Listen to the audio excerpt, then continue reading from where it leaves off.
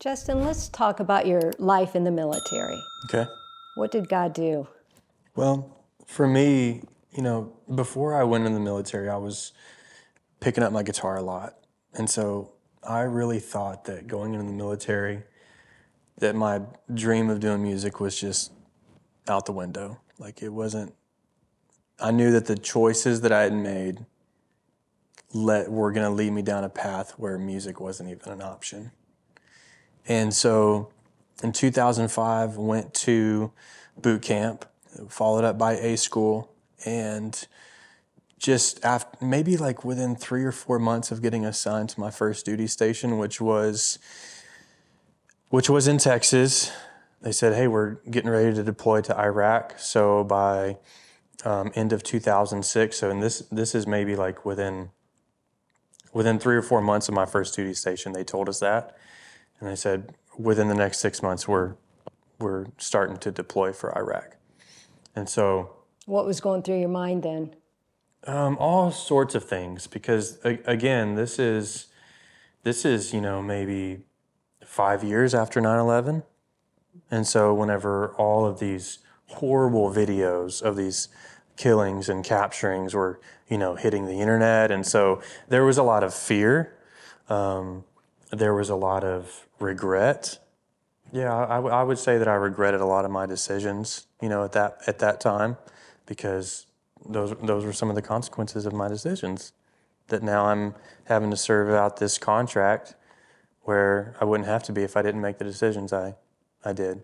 But that's where I was.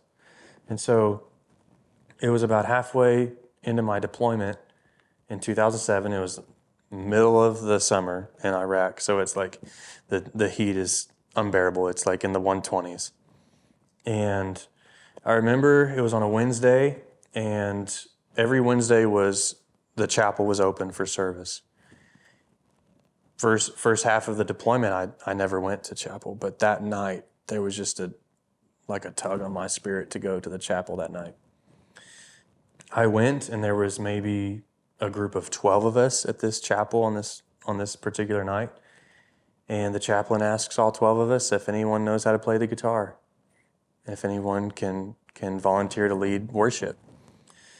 And so I didn't want to raise my hand at first, because I'm just thinking, okay, I'm not going to raise my hand. Like, no way God is out here calling me to do this, because, at this point I am just upset with myself, the decisions I made, and I'm just sulking in that. And so, but I do go back to the call center. I get on the phone and I call my dad, and I ask him to send me my only guitar, the guitar that they bought for me.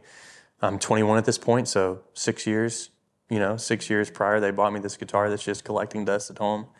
And, I wonder sometimes what the feelings of my father were, hearing the voice of his prodigal son calling home, saying, "Dad, that and he, I recently got to ask him that too. And what he told me was, we were praying for you when you left. And it's like we took a deep breath in, we were praying for you.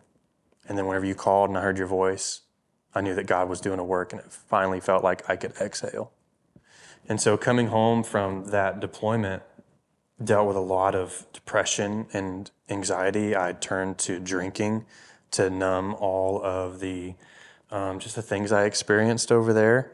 And then the feeling of, seeing everyone back home take for granted what I used to take for granted, but now I have a different perspective coming back from a war zone like that. And so anything would make me angry at that time. So I dealt with a lot of anger, and I'll just numb it all with alcohol. And so this is 2008 through 2010. And 2010 is whenever a mentor of mine invited me to this Bible study, where again, the Lord was pursuing me again through people. And he said, "Why don't you bring your guitar and help me lead worship?" That's whenever I started writing songs for the Lord. And a few years later, I married my wife, Ashley. A couple years after that, I quit my job and I start doing music full time. So now, things are starting to roll with the music. Things were starting to almost like like that snowball effect, you know. It just starts moving and you can't stop it. And so we all know what happened in 2020 whenever everything shut down. Everything started canceling. And I would have to say that, you know, 5 years in doing music full time, I knew that God had called me to do music, but I would say that I was blinded at the same time because I was so focused on making a name for Justin rather than pointing people to Jesus. I still believe that the Lord was glorified in the concerts and you know in the recording sessions and the music was pointing to him. But at the same time, I was losing sight of trying to get to that next step.